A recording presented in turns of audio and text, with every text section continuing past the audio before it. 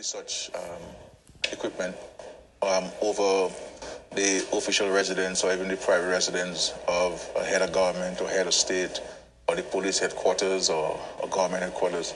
I mean, in the state of Washington, for example, Washington D.C., is a completely no-fly zone. You understand? It's a completely no-fly zone. So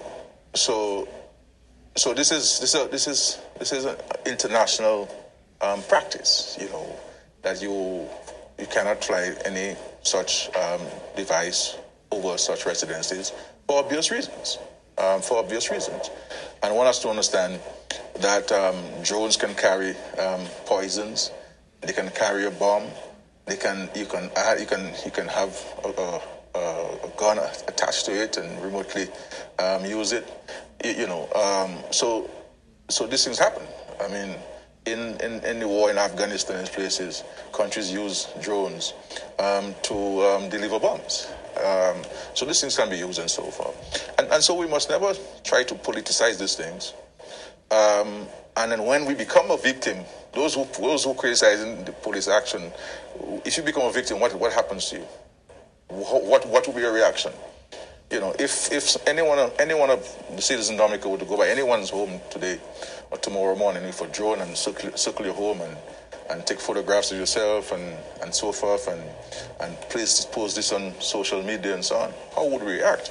But having said so, we're going to be passing some very strong and clear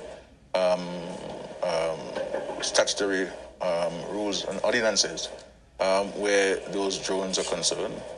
So that will be done in very quick time. But I would caution Dominicans. There's a tendency that people who break the law, there is a tendency by the opposition in particular to treat it political. And I believe for anyone who is aspiring to be a leader of a country, who is going to be entrusted with the security of the state, and who is going to be entrusted with state security, regional security, confidential stuff, you have to show leadership, not then, but now. And the lack of leadership that Mr. Linton, the leader of the opposition, continues to show is really unfortunate. The rule of law is the rule of law. And whether that person is a supporter, any supporter of mine who breaks the law and comes to me to complain, I don't give them support. I may direct you to a lawyer because you're entitled to a lawyer. And as a leader of the party, my party, I will facilitate the payment of a lawyer for you to defend yourself. But not to call the police or to tell the police or drop the charges against you or don't charge you. No. The law is the law. And I tell people that you have to respect the law, irrespective of who you are. And that is what leadership is about. That is what managing the affairs of country about. And just simple bit of advice, Mr. You may have a few people who might support your actions, you understand? But what harm are you causing to the country? And compromising the police and wanting to compromise the police and the law enforcement system it's a very dangerous practice. And this has never really happened before. The opposition leaders have engaged themselves in demonstrations on national issues, not about somebody being arrested or charged with violating a law in the country, and that's a dangerous thing, because the law is there to protect every one of us. You understand? And today it might be my rights and privileges that are being violated, but tomorrow what happens when it's you? And then the police say, well, there's nothing, I'm not going to come and so on, or the police comes and arrests the person. And then what's going to happen? Somebody is going to demonstrate and seek to create problems outside the police headquarters?